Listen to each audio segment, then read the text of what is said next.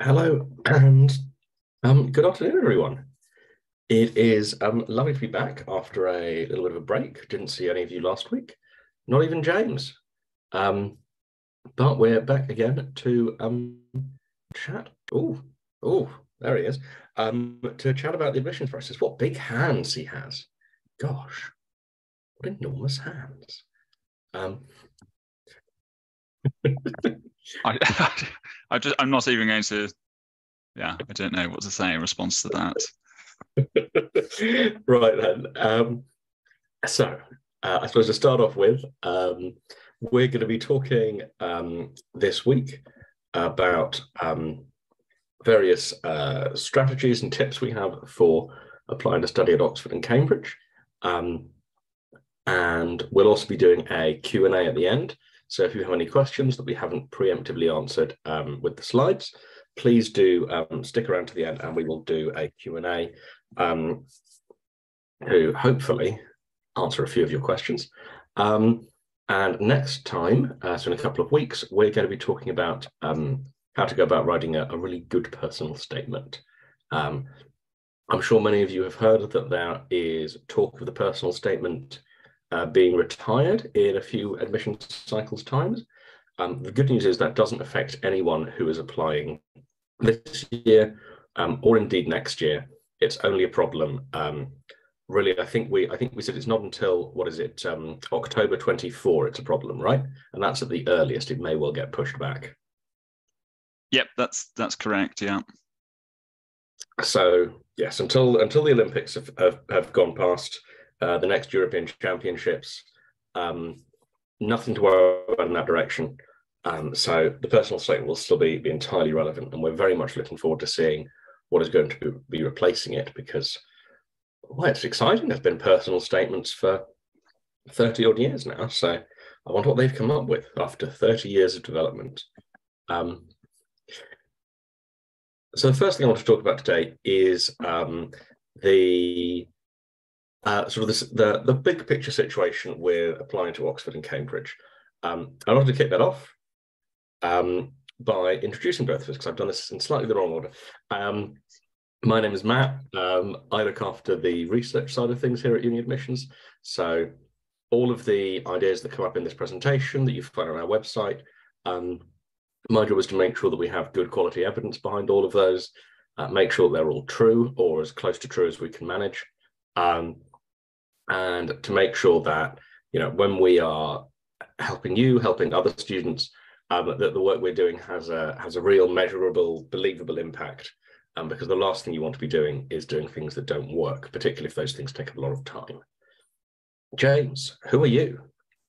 A very good question. Hello, everybody. I see some returning names, so nice to see you all again, and welcome to the new people joining us for the first time. My name's James. I sort of talk with our parents, our students, and I help our students to set a clear strategy and a clear structure for how they're going to tackle their applications. And, you know, ultimately have the best chance of getting offers out of this. So yeah, nice to meet you all. Thanks.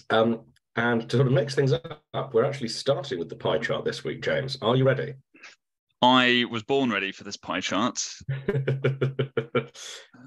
So yes, many of you have seen this before, but I think it's really, really useful tool. So when you're applying to Oxford and Cambridge, you know, you've got all of these different things to do, but actually what is most important, what counts the most, you know, in terms of your application, and that's changed over the years. Nowadays, it really does come down to the admissions test and the interviews. Beyond anything else, those really make the biggest difference in your chances of getting an offer.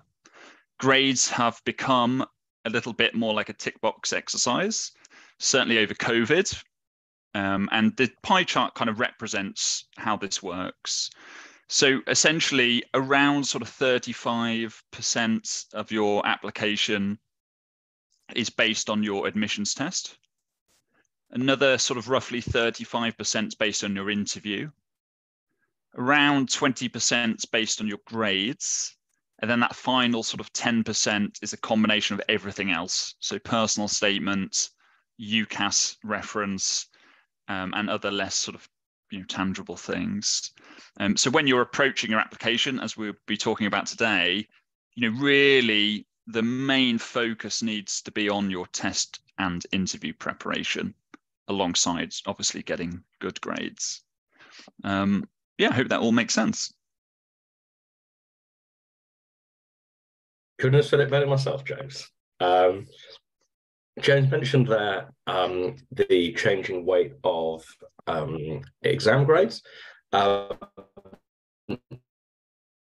Now, as you're probably aware, during the sort of COVID experience, there was a system known as teacher-assessed grades put in place, which meant that, for the most part, students did better than we would otherwise have expected them to do. And this made life a little bit harder for universities, because previously, where you would expect roughly 25% of A-levels submitted to get an A or an A star, all of a sudden that number was going up to close to 40, sometimes higher than 40%. And that means that if you are looking at the students who applied for your course, previously you knew that they were in the top, 10 or 15%, perhaps, if they had straight A's, straight A stars. Whereas now, with these higher rates of exam success, it became harder to distinguish between students on the basis of their grades. And this went for A-levels and GCSEs. Now, the top grades have started coming back down. So we expect that, with any luck, things will be more or less back to normal for the cohort of students who are sitting their A-levels in, 5-6 months' time? And so this sort of COVID-related bump won't have any particular impact on you, but it's worth understanding that it's something the universities have had to take into account, because if the exams don't provide a reliable way of ranking students as to which are the more and less capable, the exams end up being less important because they convey less information. That set aside, let's talk a little bit about Oxbridge specifically. Now, the first thing to say here is neither Oxford or Cambridge, there isn't an easy one. They're both difficult to get into. For the most part, we will see that there are slightly more applicants to Oxford than there are to Cambridge. And so there's a gap of maybe 3 or 4 percentage points between the two. Something like 19% of people get into Oxford if they apply, and something like 23% of people who apply to Cambridge get in. Now, those are meaningful numbers in the abstract, but that's still only, we're talking about a difference of maybe 1 in 25, which when you're only one person applying, a 1/25th change in your chance of getting in between the two isn't really important. The Oxford tended to interview fewer applicants than Cambridge did. This has been the case for as long as I can remember, and that's about 15 years at this point. So Oxford are more selective when it comes to picking out interviewees. Cambridge are a little bit more, tend to interview more people. But in terms of the chance of you getting into either for a given course, there really isn't very much in the way of a difference. Most of the additional competitiveness of Oxford is driven by a couple of unbelievably competitive courses. But if you're applying for history or law or English or classics or whatever it is, chances are there isn't going to be a huge difference in chances between the two places. There are a few extremely competitive subjects, but we're going to look at those in more detail in a minute. So if you've decided you want to go to Oxbridge, which, good idea, why not? The first thing you want to start thinking about is the degree that you're going to apply to. Now, there is some, but not total overlap between the subjects you might study at school and the subjects that you might study at university. To the best of my understanding, there is no biochemistry A-level, there is no land economy A-level.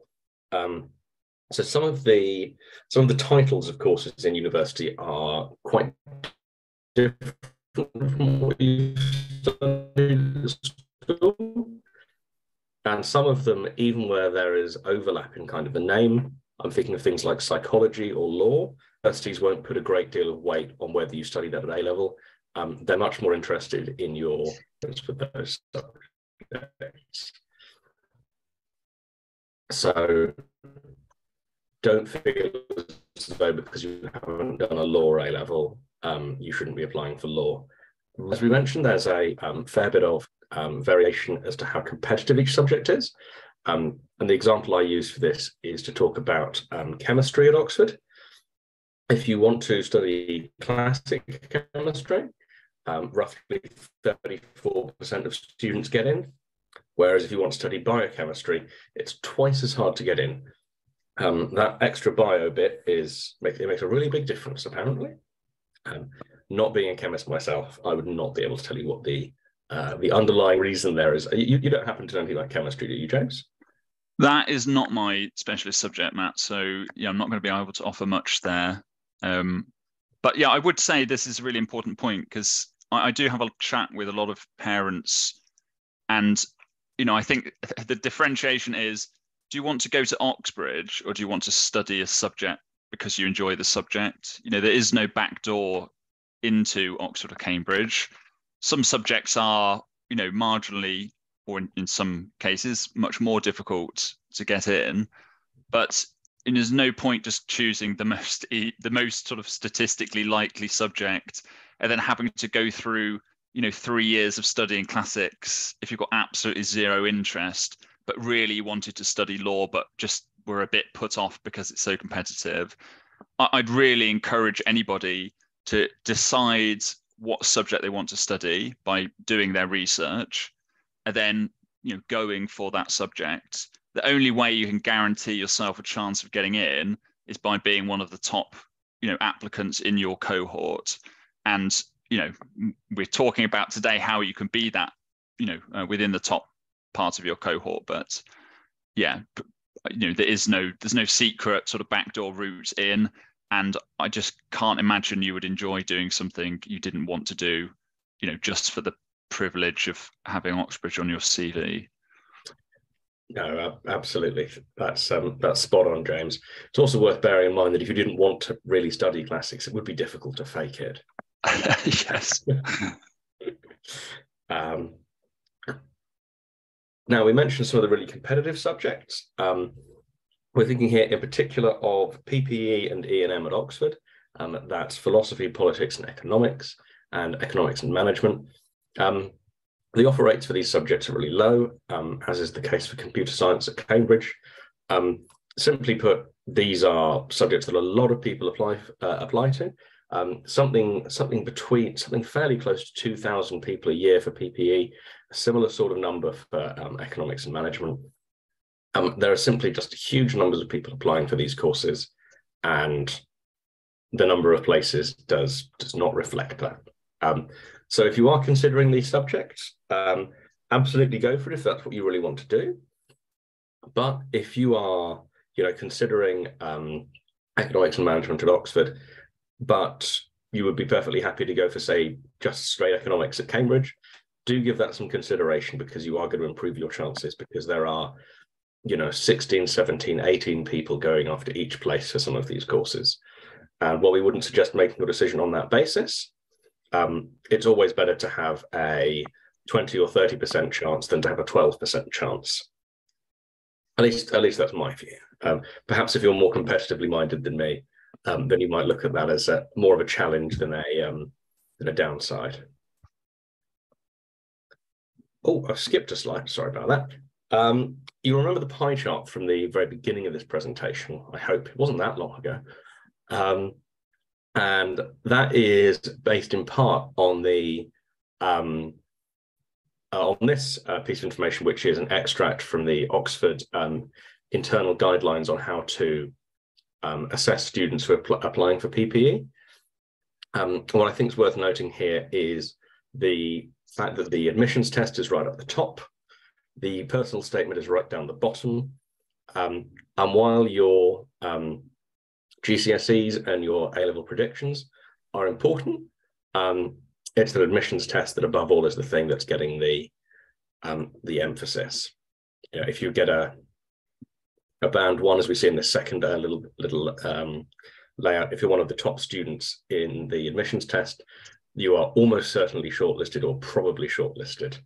The admissions test can, to a substantial extent, is the main thing that the decision is being made on. Now, this might sound a little bit daunting, but I like to look on this as a positive. Because of the importance of the admissions test, of the interview, even now, if you're planning to apply in September, you still have complete control over your A-level results. You have complete control over your performance in the admissions test. You have control over your AS results if you're sitting AS levels. Really, the only part of your application that's baked in at this point are your GCSEs. So you still have an enormous amount of control over your own chances of getting in. These admissions tests have more weight put on them than your GCSEs. So the situation here is that you have a lot of control, a lot of influence over what's going to happen next. And so if you feel that you are not Oxbridge material, you haven't done enough yet, you shouldn't feel that way. You still have loads of scope and time to improve your chances. And a big part of what we do as an organization is to make sure that students understand the process that they're getting involved in, and so that they're focusing their energy on the things that make a difference rather than the things that make less of a difference. Now, the first example of this is the personal statement. Now, my experience is that almost everyone puts too much emphasis on the personal statement. I've even worked with students who have been really keen to get personal statements advice for universities that have more places than they have applicants, universities where you're pretty much guaranteed an offer if you apply, and yet they're still worrying about the personal statement. The personal statement is important, but the reference you get from your school is more important than the personal statement, and your performance in the admissions test, again, more important than the personal statement. If you write something really weird or rude in your personal statement, absolutely, it might be disqualifying if you don't write anything at all. But you are not going to, your fate is not going to be decided on the basis of your personal statement. People do all kinds of interesting, quirky things with personal statements. I've seen a lot of personal statements that are poems. I've seen personal statements with acrostics in them, all sorts of strange things. You can make it an opportunity to show off your creativity, but it's not going to be the decisive factor. So I would say, don't put all of your time and energy into the personal statement, fun as it might be. I'm not sure people find personal statements fun. Really, a good personal statement is fairly straightforward. You need to have a clear enthusiasm for the subject that you want to study, and you want to be able to show that enthusiasm through the things you have done, not simply say that. I could say, I am incredibly passionate about marine biology. And I could say that, but actually, there's no evidence I am. I haven't read any books about marine biology. I haven't done any marine biology. I don't even really like sailing. I think fish are gross. It wouldn't make for a very good personal statement. You need to, give an honest account of yourself, tell them what you care about, really, really show how deep and interesting your passion is, and that you are going into that subject area, that you are reading not just the first books that pop up for the subject when you type it in on Google, but that you're going deeper, that you're exploring ideas, that you have an interesting, engaging personality that the person who's reading it might want to meet, and to do it in clear, efficient, effective writing, not in the fanciest, floweriest writing you can manage. It doesn't need to rhyme. It doesn't need to be a poem. It doesn't need to have an elaborate acrostic. You will be perfectly successful in your personal statement by having a clean, clear piece of writing that shows how passionate you are. You don't need to write a sonnet. And people love writing a sonnet for their personal statement. I've seen like 8 or 9 of them. Yeah. Yeah, not advisable. No, I mean it's cute, but You know, it's not a poetry contest. Maybe that will change though. Maybe as of autumn 24, it will be a poetry contest. You have to write a really good poem to get in. That'd be fun, wouldn't it? I think the odds on that one might be slightly low, but yeah, never know. I think I wouldn't be surprised, in a number of years if it moved into some I'll sort have to of work on that for next week. in some sort of video, presentation, but we'll see. Ooh. Oh, a personal statement TikTok. Now that's what I want. It could happen. Maybe I'll do it. Maybe I'll do a personal statement poem for next week. That might be fun. The next thing to think about is extracurricular activities, and there's a little bit of nuance here, so I'm going to try a little bit obscure, James. So if you're applying to university in the United States, they'll be very interested in whether you are an Olympic gymnast or a really talented golfer, or whether you are one of the best polo players in Maryland. These things are all interesting to US universities. They are not interesting to British universities. They will not care. You could be in the Olympics, but if you were in the Olympics and you did badly in your GCSEs and your A-levels, that wouldn't help. And that's because at Oxford and Cambridge, you can't do a degree in diving or in, what else do they do in the Olympics? Shot put? Yeah, you can't do a degree in shot put. It isn't on the menu. So you demonstrating that you're really good at that thing, while it's nice, is not relevant to your application. It is only about how good at the kind of academic work you would be doing at university you are. Now, if you have done a bunch of interesting extracurricular activities, school plays, school orchestra, debating clubs, volunteer work, any of these things, they can be useful, but they have to be useful because they are evidence of your passion for the subject, not because they are evidence that you've done the thing.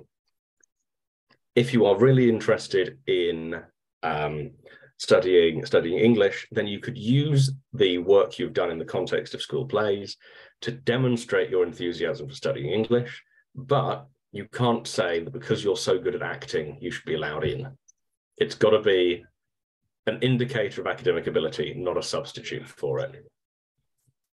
I think that's so important, actually, because again, talking to lots of students and parents every year, I do feel like, I don't know, I'm not blaming schools here at all, but I think schools lead with personal statement. They lead with sort of extracurriculars as like the go-to, you need to do all of these things. But actually, the reality is it's not what you've done, it's your ability to discuss and articulate yourself on what you've done, in reference to your desire to study the subject.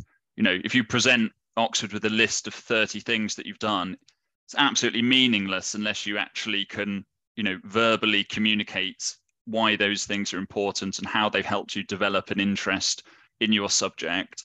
So when you're doing things like reading, if you're doing extracurricular activities, you've really got to practice the skill of actually discussing and reflecting on what you've done. So I think that's another really important point. Don't just sort of do things because you think on paper it looks good. That's not really the point. As Matt says, it's about your ability to demonstrate your interest in the subject by being able to discuss and reflect on those things, not simply writing that you've done it, if that makes sense. You will meet any number of students applying for medicine who have, let's say, grade 8 piano. But what you will not find is any pianos in hospitals. It's not an important part of medicine. It's good. I think it's good for people to be pianists, but you shouldn't be doing that at the expense of something more directly relevant. And I should hope that you're learning the piano because you like the piano. If you're learning the piano because you want to become a doctor, it's a very elaborate route to it. I'd say there's probably easier ways of becoming a doctor than by being a pianist. It's a very strange way to get to the destination. Now, after the personal statement, after you've carefully taken out all of the sentences about your extracurricular activities, you'll be faced with the admissions test. Almost every subject at Oxford and Cambridge has an admissions test. There are a couple of exceptions, but at least 90%, possibly more, of the subjects have a test. For Oxford, most of these are sat about 2 weeks after the UCAS deadline. For Cambridge, some of them are sat then, and some of them are sat when you're visiting Cambridge for your interview. It varies between a subject. It can vary a tiny bit between colleges. So this is something you want to make sure that you are keeping an eye on and that you're up to date with before you apply, so that you know what you're being expected to do, and most of all, what you're expected to know for one of these tests. Because what we find is that there is an extraordinarily strong correlation between test performance and success in the process, in the admissions process. So I'm looking here at the example of the MAT, the test that's used at Oxford for students applying to study maths. And I mean, this may seem obvious, but one of the ways that they decide who is good at maths is they get them to do a maths test. The maths test is very hard. It goes beyond what is studied at A-level. And so it serves as a good way of testing who is really good at maths. And what you'll see is that the students who do really well on this test are those who get offers and get interviews, and students who score poorly on the test, very occasionally they'll get an interview, very occasionally they'll get a place. But that there is an extraordinarily strong correlation here. You can see the kind of 3 nested bell curves of how the test influences your chances of getting in. And this goes for pretty much every subject. You might think this wasn't the case with English, but the shape of the graph and the correlation are just as strong for English as they are for maths. And so, as we mentioned there, knowing what you're being tested on, it's a difficult test, but one way to make it easier is to make sure that you know what the syllabus is that you've been practicing in the run-up, because you can bet the good chunk of those people, the 100 or so people who are scoring 30% or below, a lot of those people will simply not have prepared. They will have been questions on this test that they've simply never seen before, new mathematical ideas. It is entirely within your power to find out what is on the test. And if you want to get in, that's really where you want to start focusing your energy. What we found is that, and this kind of goes as an average across all of the tests, moving from the 59th percentile to the 66th percentile, of test performance can double your chance of being invited to interview. If we look back at this slide here, what you can see is that students who are in the 60s, we're seeing, whatever that column height of interview offers is, and as they get up higher into the low 60s, and even then into the high 60s, the share of students who being invited to interview doubles, and then almost doubles again between those 8 or 10 marks. You don't want to find yourself in the situation that you missed out on those 8 or 10 marks because you simply hadn't looked at that particular subfield of calculus because you didn't know it was on the test. That's why it's so important to prepare. The other thing to say is this is not so much the case now, but in years past when students weren't sitting formal A levels, the admissions tests were the only thing that every applicant had in common. That's still the case to a slightly lesser extent. Some students will be doing AQA, some students will be doing EdXL, some students will be applying with Irish Leaving Cert, some with Scottish Highers. Even in non-COVID times, the admissions test is the only piece of work that every student applying to study the subject has done. And so it is the only completely fair comparison that the universities can use to make decisions. Everything else, everyone's had different experiences, different tests, different schooling backgrounds. The test is the only thing that they've all done at the same time on the same day with the same questions.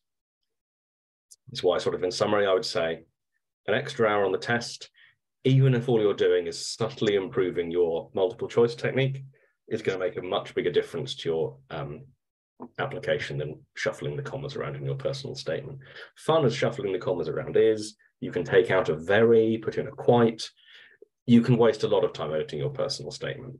But I would urge everyone to put that time into preparing for the admissions test instead. Now that brings to the end my little bit of the slides. So now it's James's turn to have slides. Are you ready, James? Very ready, yeah. Let's go. Here we go. All right. So as many of you know, we are a preparation school. That's what we do. So we support students every year who are applying for Oxford and Cambridge.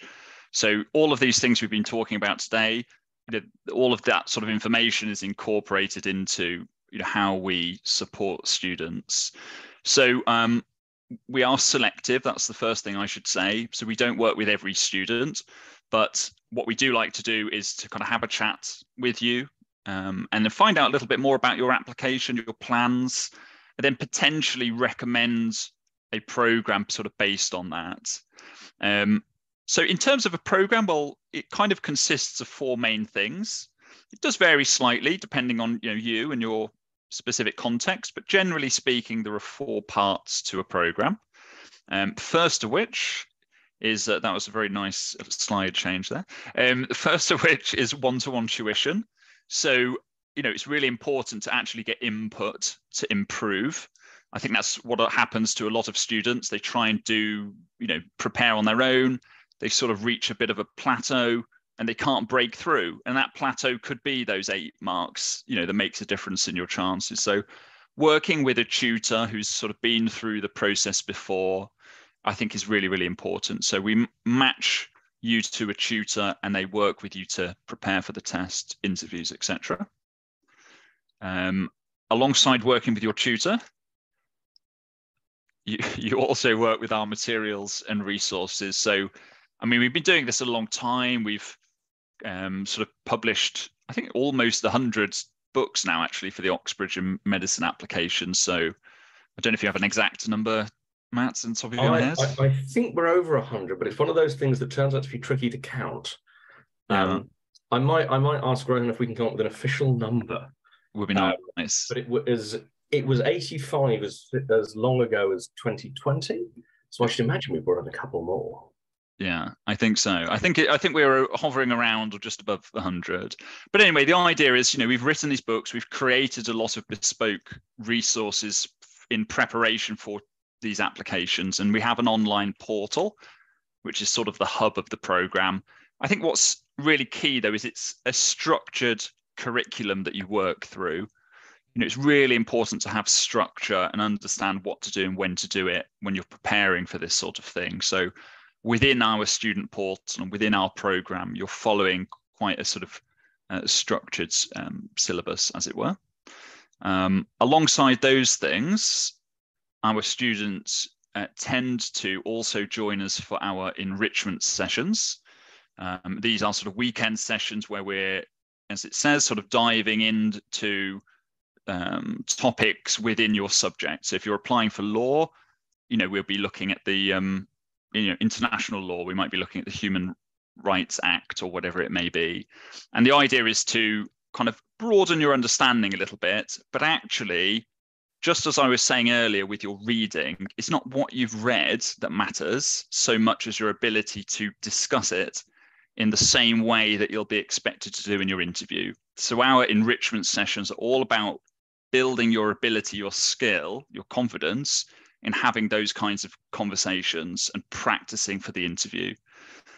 So those are our enrichment sessions. And then finally, our courses tend to be kind of punctuated with these intensive kind of day courses for tests and interviews.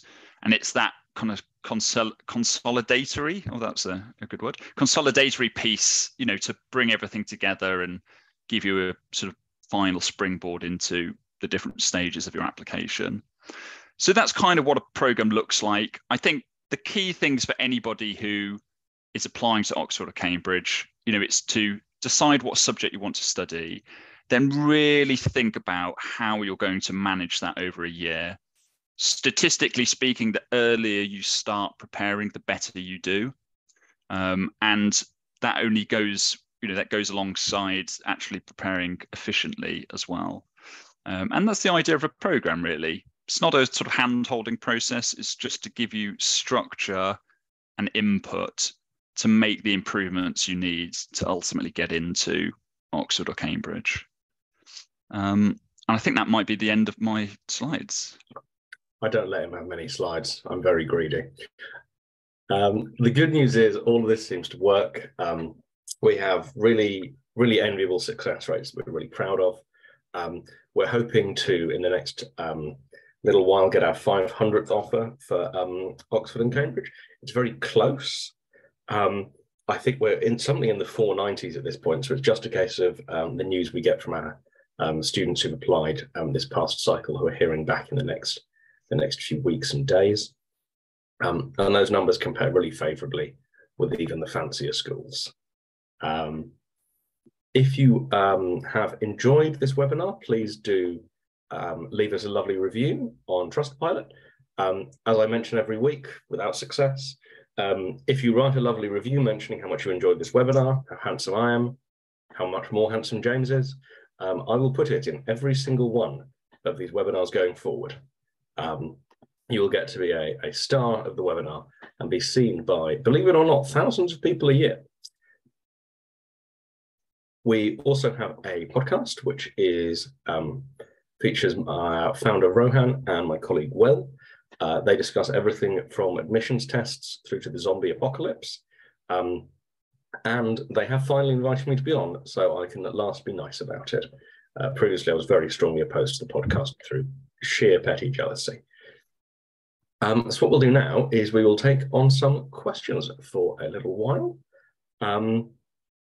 So to start off with, all you need to do for these is there's a Q&A box. Pop your question in. We will do our best to answer it before we run out of time. And if you would like to speak directly to James or to one of his colleagues, all you need to do is follow the perhaps a touch patronizing instructions that are appearing on the screen now, hopefully through the video, showing you how to book a consultation with us.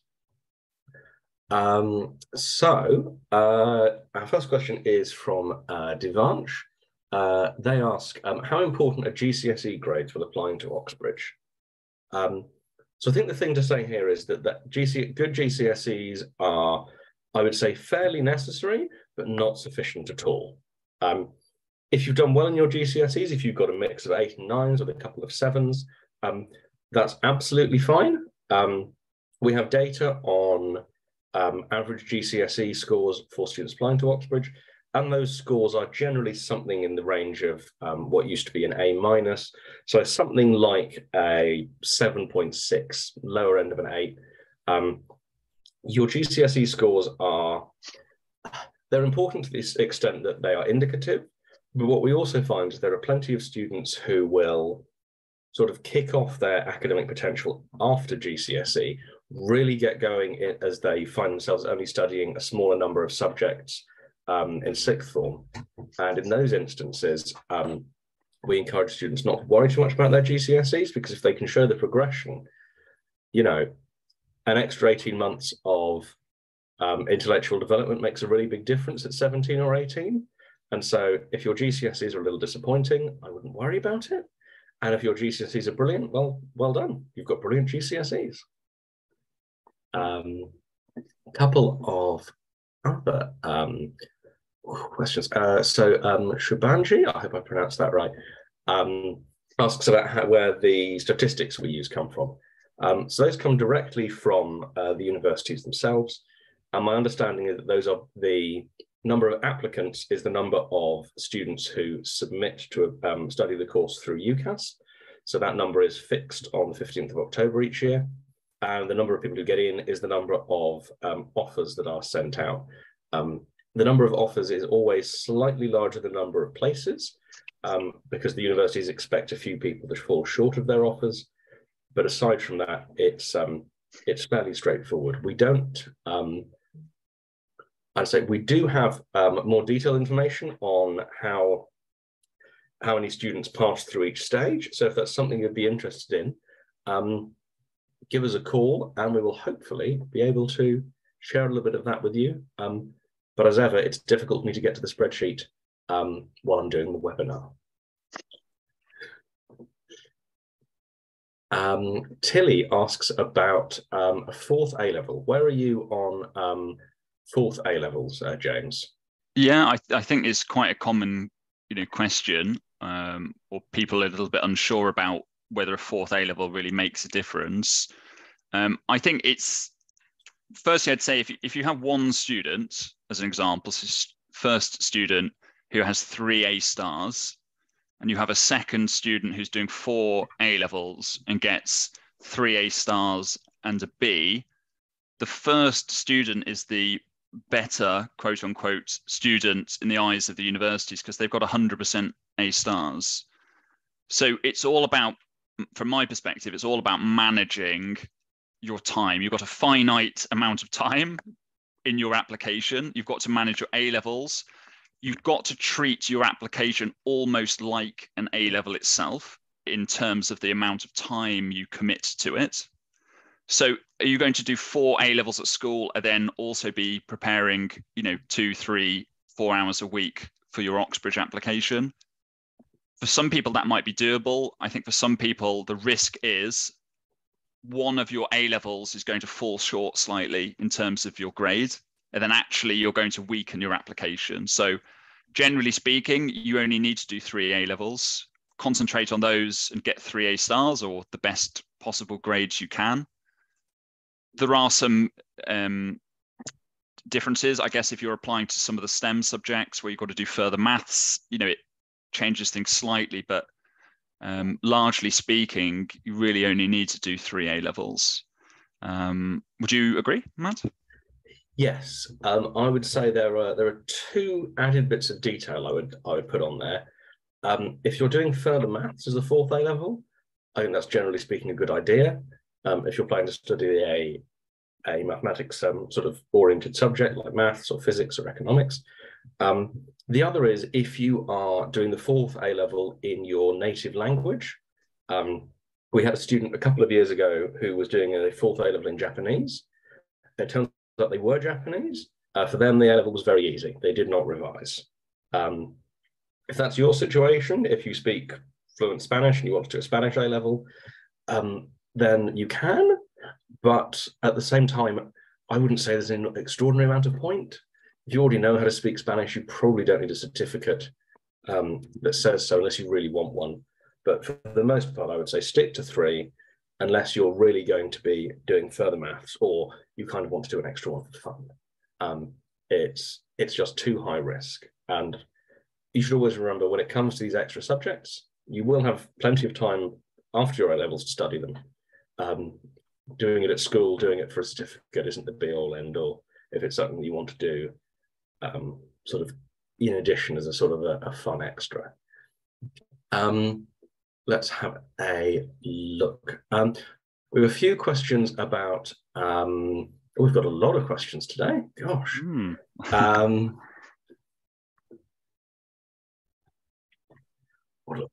Wow. This is a really good week for people to get in touch directly because these are some really good questions. I'm not going to be able to answer some of them because I actually have to do some research first. So we have a question about advice for students taking gap years. Now, there is a little bit of a disadvantage, generally speaking, for gap years if you're studying a STEM subject. The reason for this is that people tend to forget how to do maths. It's as simple as that. It's not because it's in some sense worse or better. It's simply that students have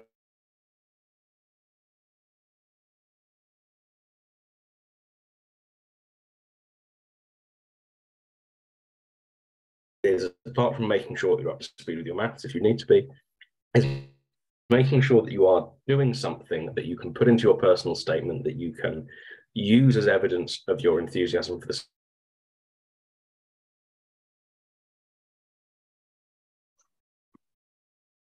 Oh dear, Matt, your sort of connection is dropping a little bit. I think it's probably going to pop back up in a second. I think what Matt's saying there really is that you're not sort of discriminated against for taking a gap year, but in the case of a STEM subject like maths, just because you're not actually studying maths at school anymore, you might sort of lose your what's the word? What am I thinking of? Like, you just might not be quite as good as you were because you're not engaging with it as much. That's really the only downside. And there's another question here about kind of reapplying for law.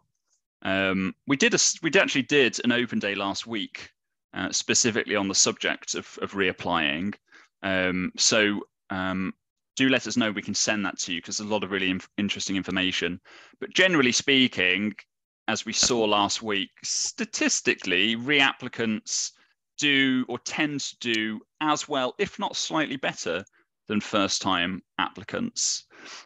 So yeah, definitely don't be put off by reapplying. I think for our reapplicants, again, it's about, making a decision to reapply or not reapply. Because when you first get the information that you've been rejected, it's quite a raw, it's not a nice position to be in. So take some time, make a decision. Are you going to reapply? And then put your efforts into reapplying. You'll stand the same, if not a slightly better chance of getting in if you put in the correct work. So I'd always encourage people to reapply if they're doing it for the right reasons.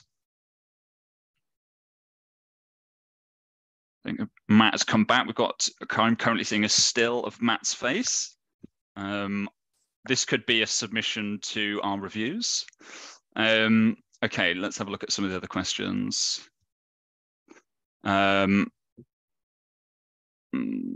Somebody's asking, is Duke of Edinburgh necessary? So again, that's sort of a typical question that we get asked because, a lot of students will do Duke of Edinburgh. They'll do, Model United Nations. They'll do these sorts of things, which are good fun. I definitely encourage you to do it if you have time because, they're great sort of growth experiences personally. But actually, in terms of your chances of getting an offer, they don't make any statistical difference at all. Oxford and Cambridge, as Matt said, they're really academically ruthless. They don't care about Duke of Edinburgh. You don't care about what grade you are in your musical instrument. They're not interested in your sort of drama experiences. They're interested in, your grades, your admissions test score, and things that you are doing or have done in preparation for, learning your subject at university. So if you've got time, you want to do Duke of Edinburgh, fantastic. If it's a choice between Duke of Edinburgh or preparing for your admissions test, I hope by now the answer is very clear. Spend your time where it's actually going to count. Okay, let's have a look. Somebody's asking about EPQs. So I know some schools, plenty of the independent schools kind of require students to do an EPQ, and in many other schools it's encouraged. Again, if you've got time, then definitely do an EPQ. Again, just like before, it really depends on what you can fit into the finite amount of time that you have. If you can do 3 A-levels and EPQ, your other interest in your life, tennis, football, or whatever it is, and then also prepare for your application, fantastic. But if it's a choice between all of those things, it should just be 3 A-levels and, preparing for your application itself. If you are doing an EPQ, definitely is a good idea to do it related to the subject that you're interested in, because as part of that EPQ, you're going to be doing research. So that's good. That's something that you can kind of discuss and potentially reflect on in your interview. And again, it's showing that you're engaging and you've got a genuine interest in this subject. So yes, I would try and make your EPQ related to your subject of interest. Okay, let's have a look.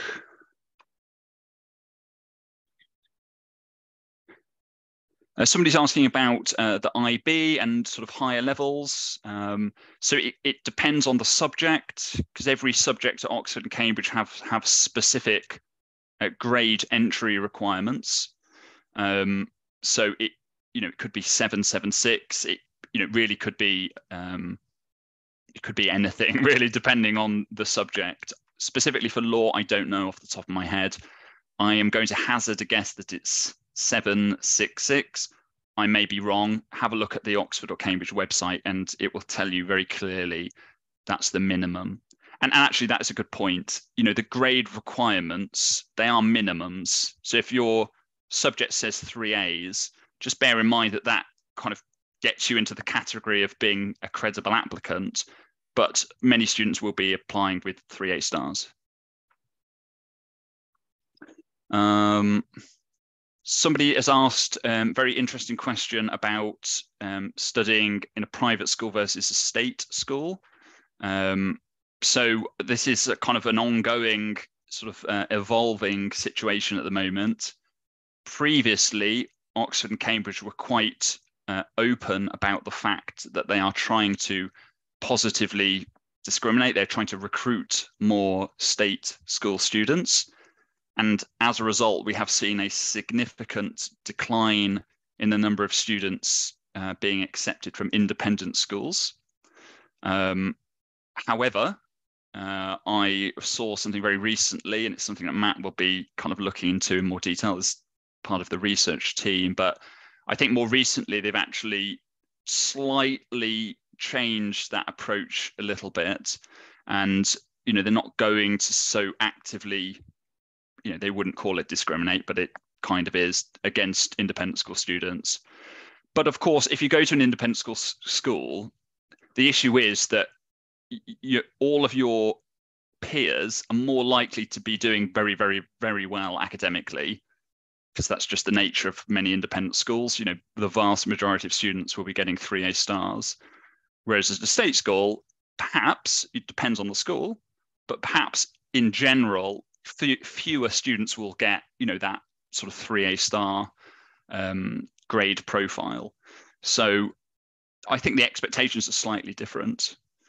But again, when you're going back to the pie chart, what really makes the biggest difference is the admissions test and the interview. So it doesn't matter where you go to school, doesn't matter what your background is. If you're one of the top performers in your test and you have a really, really strong interview performance, you're in with a really, really strong chance of getting an offer. And yeah, I think that's really important to note. Let's have a look. So some of these questions are kind of really specific to the individual, which is fantastic. But, you know, perhaps for the, you know, we've only got a few minutes left. I'd say get in contact with us. Go on the website. You can fill in a little inquiry, and then, you know, one of the team will be in contact with you, and they can discuss your individual case. You know, if it's a specific set of criteria and a context, I don't think we really can sort of go through it now. Wouldn't be the best use of time, I would say. Somebody's asking about IELTS. Yes, there is an IELTS requirements to study at Oxford and Cambridge. It depends on the subject again. Off the top of my head, generally speaking, I think it's around sort of 7.5 in the IELTS that you need to have to study at Oxford or Cambridge, particularly if it's a humanities subject. I think the requirement is slightly lower if it's a STEM subject. So again, you can find that information out by looking on the Oxford Cambridge websites, or by having a chat with us, and we can look into it, you know, specifically for you. Off the top of my head, it's 7.5. Okay. I think we've worked through the majority of questions there. Apologies if you did type a question and I haven't answered it. Obviously, we've had a bit of a tech problem there. So I think we'll call it a day. Do get in contact. If you've got a specific question, you know, get in contact with us. We'll answer it for you. You know, very happy to chat with you and find out a little bit more about you and your context and help make a recommendation for you. So do get in contact. I believe we're back in a fortnight, but keep an eye out on the website because I may be wrong, maybe next week, but I think it's in 2 weeks' time. Lovely to have kind of had the opportunity to chat with you all, and I hope this was useful. And yeah, look forward to seeing you all next time. So have a lovely rest of your weekend.